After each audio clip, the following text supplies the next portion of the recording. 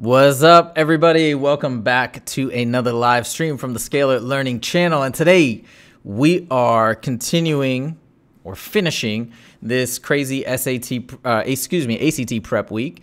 And we're finishing with these formulas, which if you guys do follow me on Instagram, I just posted all these, I just posted all these formulas on my Instagram page, so you can check that out if you want to kind of have a condensed version of it. Now, this is going to be really cool because not only am I'm going to go through these formulas, but I'm going to leave the chat window open right here. So make sure to include questions if you have them, or comments or things like that, and I'll try my best to answer on the fly. Hey, what's up, Baki? And I think this is for you, a lot of you guys who are taking the ACT tomorrow. Make sure to stay safe, stay healthy, and I wish you all the best of luck when you do so. And for some of you, I think maybe you're taking it still, it's a month away. So if that's the case, you're just prepping a little early. I did some ACT videos leading up to this week, and so that's it. What's up, H-Max? What's up, Quang? You're back. All right.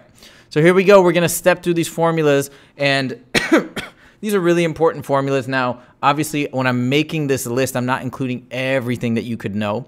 I'm trying to have a reasonably condensed list that makes sense, and that's that. All right. So here we go. We are going to start jumping through it. It can only take September SAT since August is so full. Yeah.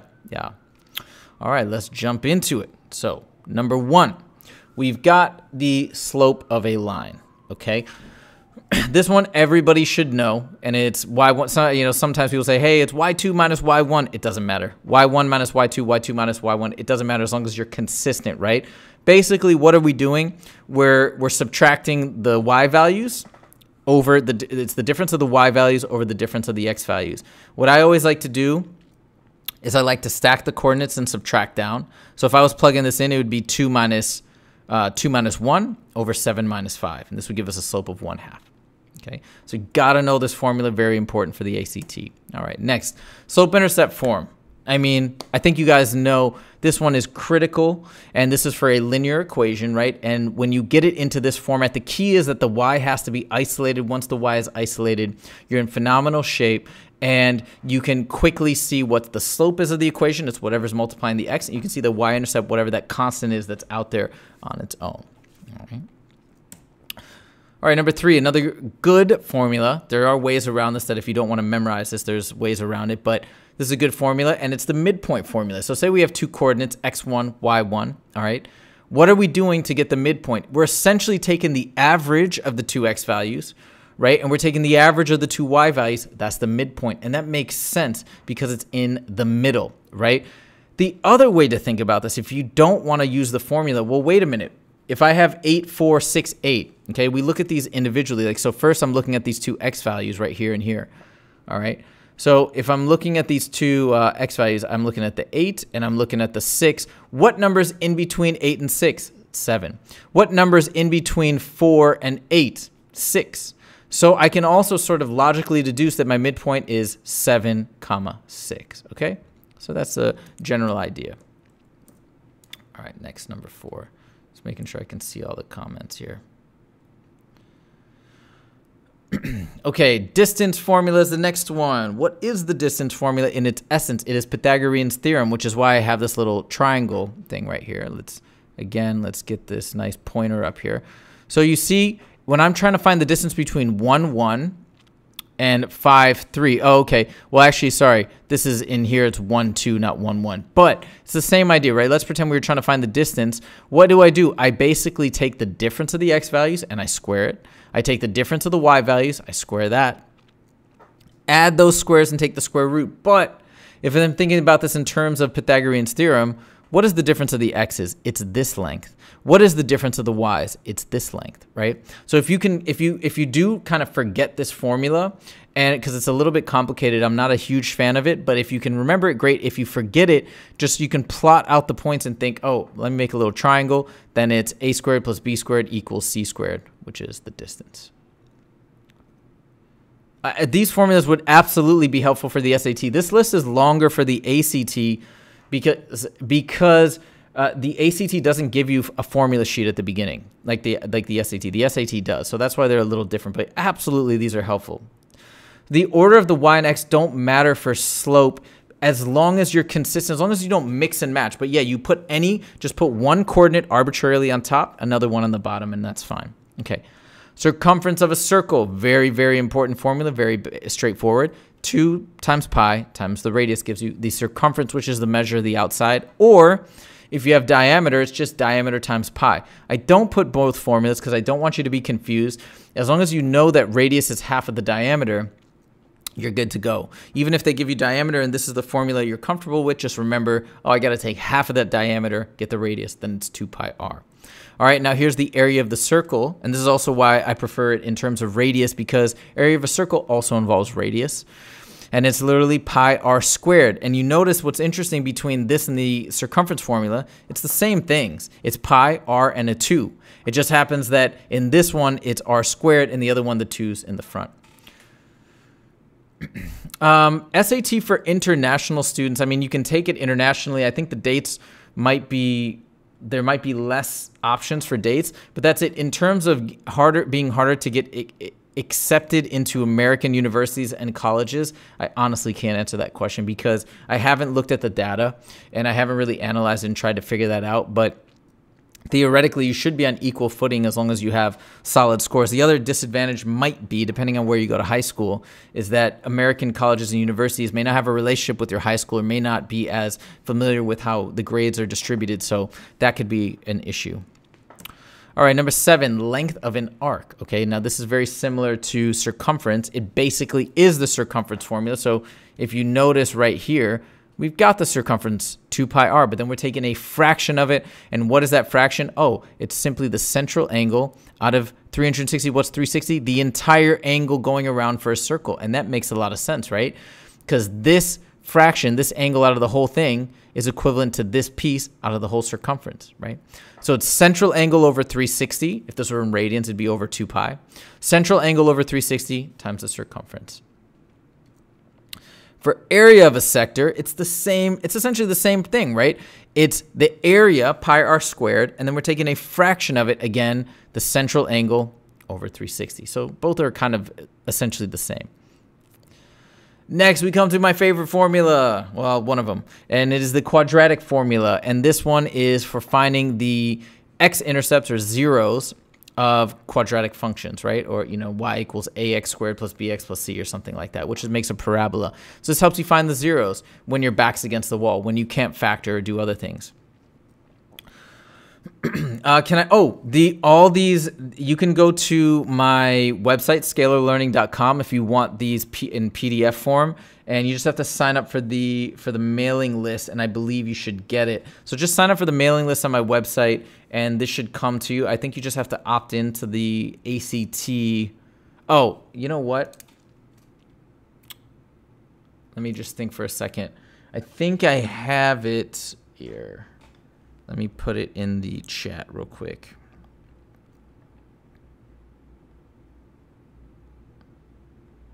One second. I think if you go, where is it? Here we go.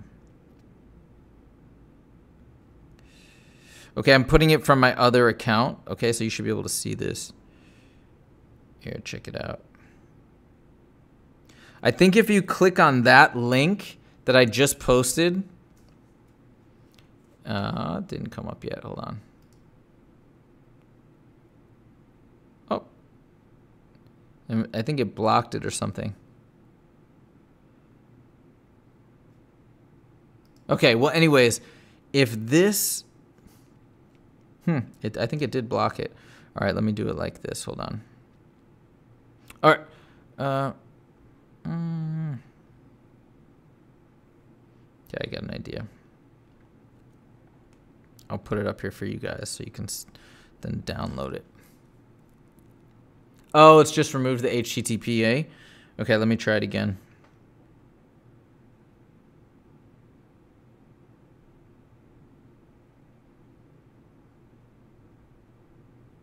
Okay, let's see here. Okay, try that. See if that works.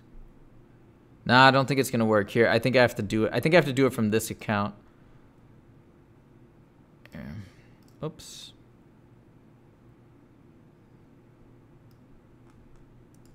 Okay, let's try it now.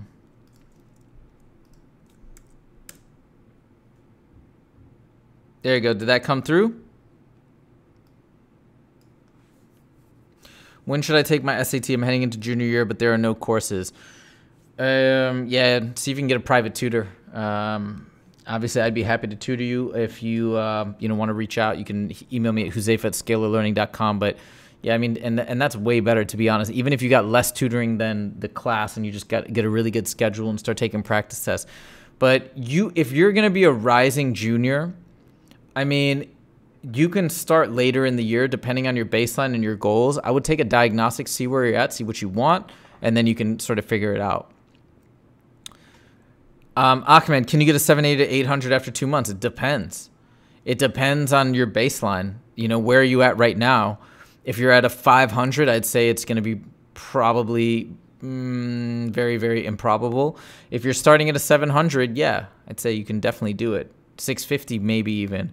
But it's going to take a lot. You're going to have to go hard for these 2 months. I had some really good jumps last summer with some of my students when I was running an pretty big SAT class. I had in 2 months triple digit jumps, 120, 130, things like that. But those were the ones that it's not going to happen to everybody. Those are the ones that were working really hard.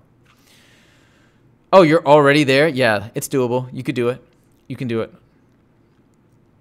Okay, vector addition subtraction on the ACT. Yes, it can come up. Yes, not on the SAT, but on the ACT. Yes, I haven't included it because it doesn't show up very often. But I would do a quick refresh on vectors. Okay, so quadratic formula again: negative b plus or minus b squared minus 4ac over 2a. That's the formula. That's your a, that's your b, that's your c. You get it into that standard form, plug and chug, and you're good to go. All right, next. Oops. It's not going to the next one. There we go. Number 10, SOHCAHTOA. All right, this is the ultimate, right? You got to know this for any trig stuff that's going to be on the ACT.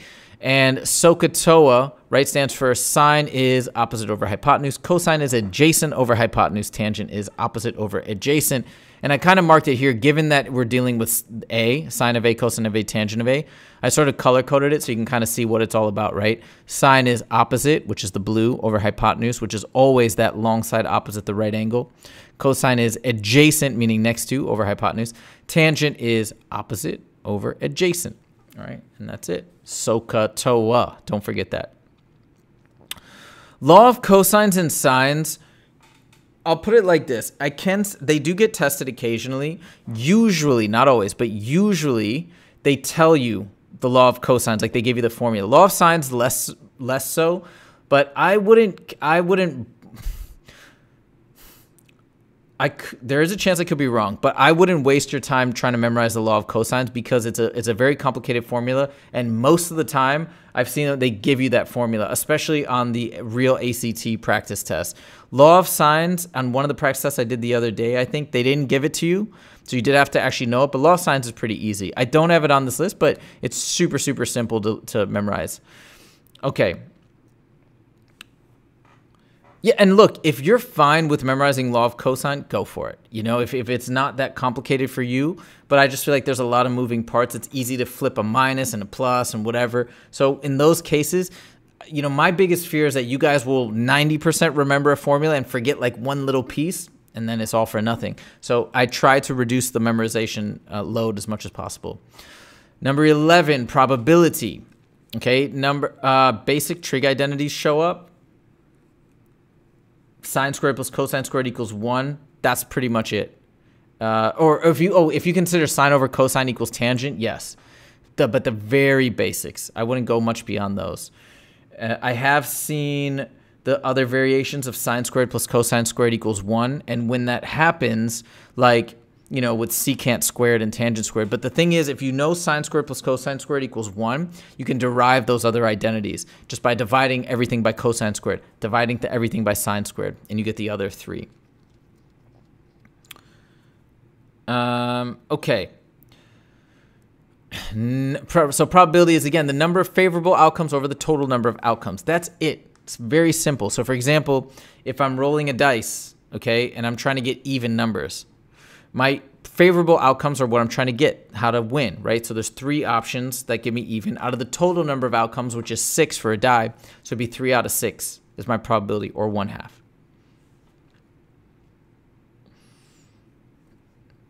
Khan Academy is great for SAT, not for ACT. For ACT, I would buy the ACT.org practice book and use that. Start there if you haven't. Number 12 is a circle equation, x minus h squared plus y minus k squared equals r squared. Very good to know because there's usually 1 or 2 questions on this. And if you know the formula, super easy. If you don't, it's difficult. H and k are your center, r is the radius. And I do have a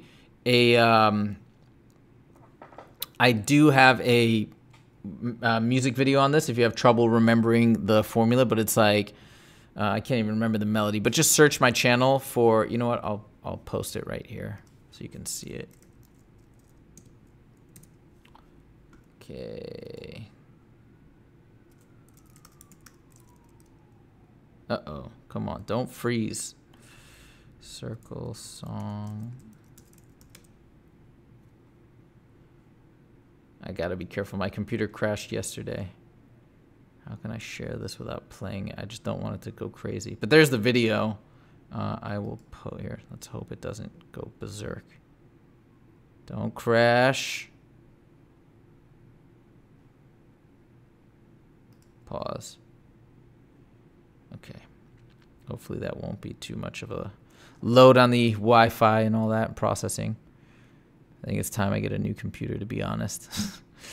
Okay, here we go. Do you remember? Oh, it didn't pause. Pause, buddy. Okay, there we go.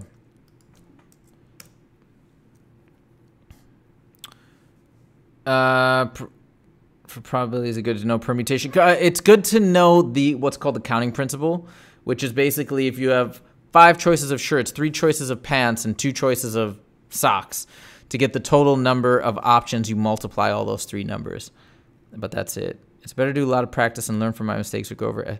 Oh, I think always better to do a lot of practice and learn from your mistakes. These books, the SAT and ACT books, honestly, as like actual textbooks, are terrible. I don't think they do a great job. But you don't need to go through them. You already learned all this material. So it's a refresh. I say 100% power through those practice problems and learn from your mistakes. Gonna go over a couple of problems to the ACT practice book. I've done it on my channel already, so all these problems have been gone over. Anyway, so there's your circle equation. Let's go to the next one.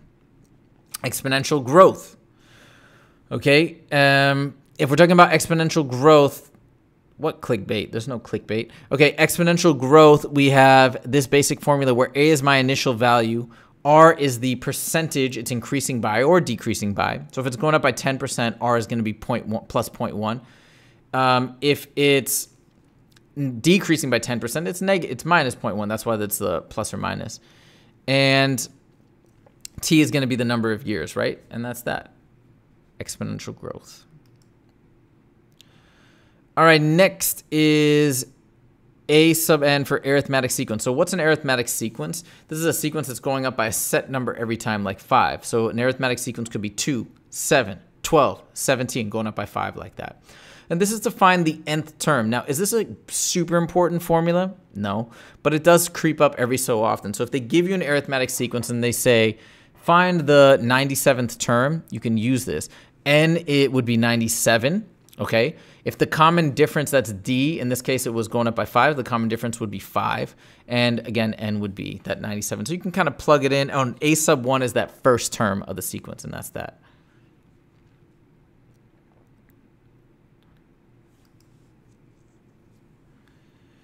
Okay, next, geometric sequence. So this is like an arithmetic sequence. Instead of going up by plus something or minus something, it's either timesing or dividing. So, and that's that R, that's the common ratio. So for example, an arithmetic could be 2, 4, 8, 16, 32. That's multiplying by 2. Or it could be 100, 50, 25, 12.5. That's multiplying by a half. Okay, so that R there would be in 1/2. And this is the same idea. You can find some term, if they say the 100th term, 50th term, whatever. Yeah, they can test this on the SAT too as well. Yeah. All right, this is such an important formula. Whoops, sorry about that. Such an important formula. This is having to do with quadratics. This gives you the vertex of a parabola, and it's really nice when it's in standard form. You just put negative b over 2a. Boom, you have the x value of the vertex. You want to find the y value of the vertex. You just plug that into the formula, into the equation, and you get your y value. Very, very, very important formula. Please memorize that.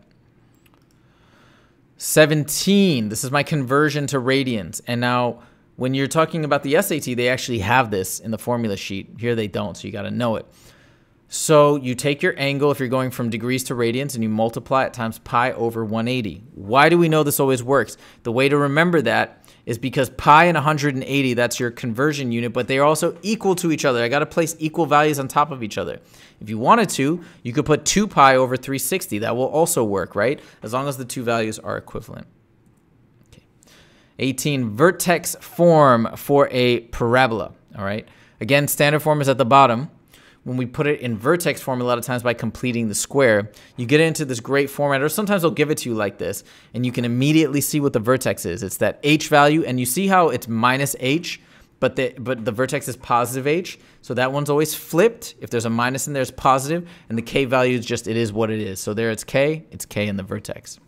Again, you don't need to put it into this format to find the vertex. You can use the previous equation. But if it's given to you like this, or you do want to put it in this format, it's great to quickly identify that vertex. The Pythagorean's theorem, okay, the one of the most famous formulas for finding the different missing sides of a right triangle. A squared plus b squared equals c squared. And a and b are interchangeable. They're just the legs. Okay. Like your middle point better, like you add them up and divide by 2. Oh, what's k? K is, again, just going to be the value for this vertex form. It's going to be the value, the y value of the vertex. Remember the vertex, right? If I have a parabola kind of going up like this, it's that low point. Or if it's coming down like this, it's the top point, the max or the min. No, not y-intercept. It's not the y-intercept. It's the y value of the vertex.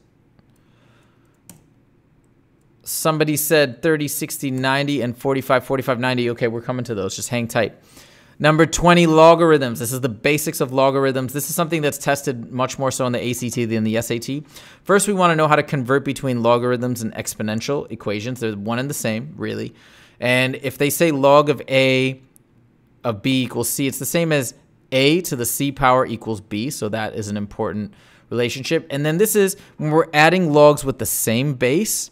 It's like multiplying these two values, so these are equivalent. If we're subtracting with the same base, it's like dividing, okay? Yeah, literally, this tells you everything you need to know for the ACT in terms of logarithms. That's it. Oh, there's one other rule, actually, sometimes that they'll throw on here where if it's like, if there's a 3 up here, if it's like x raised to the 3, you're allowed to bring that exponent down in front as a coefficient. So that does crop up occasionally, but these are the three commonly most tested pieces of logarithms. 21, area of a triangle. All right, probably most of you guys know this, but just in case you've forgotten it, 1/2 base times height. Very simple. And how do I know what the base and height are? I'm just making a where they're perpendicular, dropping from the top vertex and making a perpendicular line with that base. But I can do this with any vertex. It just happens to be the way that this is oriented. For a right triangle, the two legs are automatically going to be your base and your height because they make a right angle, so that's really nice. An ACT math test is also important, cylinder volume formula. It's not on my list, but you're right. I agree with you. It is in, I wouldn't say it's like the most important, but it's up there. And that's that. Okay, special right triangles. Somebody called out special right triangles. And by the way, if you do want cylinder, it's the area of a circle, pi r squared, and then it's just times the height. So it's not too complicated. And if you want the volume of a cone, it's that same formula, but times 1/3. Okay. Special right triangles, you got 2 of them, 45, 45, 90s, and 30, 60, 90s, right? So we see here with the 45, 45, 90, the nice thing is it's an isosceles, so these are going to be equal. And then this third side is just going to be this side times square root of 2. For this one, this is kind of an interesting one. Sometimes people have trouble remembering it. Just remember, opposite 30 is the little guy. And you could say 1x if you want. And notice we have 1, 2, 3. Maybe just not in that order because it's square root of 3. But the hypotenuse is double the little guy And then this medium leg is radical 3 or square root 3 times the little guy. And that's it. Okay, is there a way to have this file? Yeah, so I think I posted a link already somewhere up there, and you want to just use that, and you can sign up for my mailing list, and then you'll get a PDF with all of these. Let's see. You can also check my Instagram. I posted these formulas all on my Instagram. It might be a little smaller on there, but yeah, if you want the full-size PDF, just sign up for my mailing list. Yeah, these formulas are definitely good to know. Guys, it was great talking to all of you. This was fun because normally I'm taking these tests and I can't really interact as much. So it's fun to kind of see the questions pop up and answer them in real time. I hope this was helpful. And if you guys did like the video, please give me a like, a thumbs up. That'd be really great. And if you do want to see more from the Scalar Learning channel, make sure to click subscribe. I also have another channel now called Math Puzzles. You can search Huzaifa Math Puzzles. And it's more just for fun. If you enjoy math puzzles and working through some fun problems and giving yourself a challenge, I'm going to post one probably later today or tomorrow. And that's it. And what do you advise me to take, SAT or ACT? Take a practice test of both and see which one you like better. That's my general advice, honestly. It's different for every student.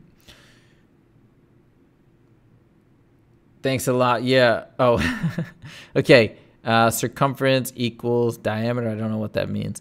All right. Yeah, I'm going to upload a video tomorrow. Well, I'm trying to work on the second in the series of SAT math videos of like concepts or critical concepts.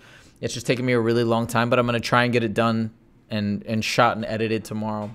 So fingers crossed. Let's see what happens there. Thank you guys so much for joining. Best of luck to you all. Honestly, you guys are warriors for taking this tomorrow, especially amidst the times that we're in and what's happening. And thank you, Ahmed. It's unprecedented times. So I wish you the best of luck. Stay safe, stay healthy, stay on point, stay hydrated, have some good snacks, healthy food, get good sleep, and that's it. Thank you so much, and I will see you guys in the next video. Take it easy.